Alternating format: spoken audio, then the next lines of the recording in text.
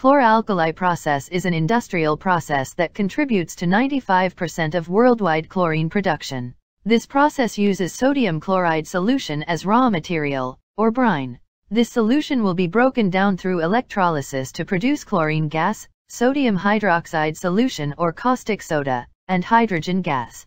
Chlorine is widely used in industry. It is majorly used in organic chemistry field, where 30% of it is used to manufacture polyvinyl chloride.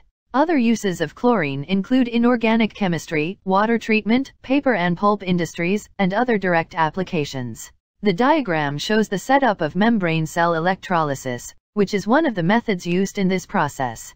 The entering NaCl solution will dissociate into sodium ions and chloride ions.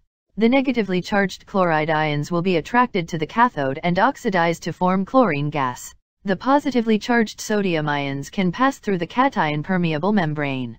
On the cathode side of the cell, water is fed to the cell and reduced to form hydrogen gas and hydroxide ions. Lastly, the sodium ions will combine with the hydroxide ions to form NaOH solution.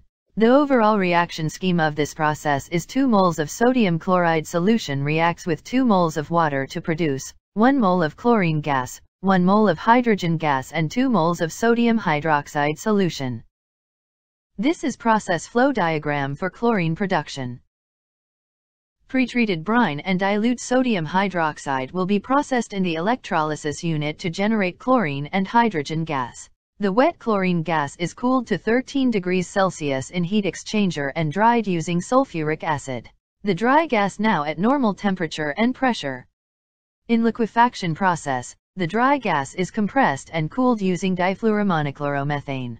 It flows from first horizontal heat exchanger at -15 degrees Celsius into the second liquefier, place at an angle of 60 degrees where it further cooled to -55 degrees Celsius. The red dashed lines show the refrigerant streams.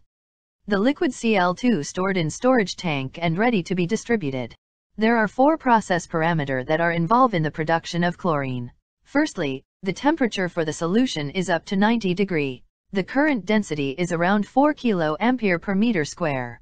Mass capacity is approximately 89 million metric tons. Lastly, the electrolyte concentration is set appropriately. The main electrochemical reactor consists of 2 cylinder compartments, where one cylinder is inside the other cylinder.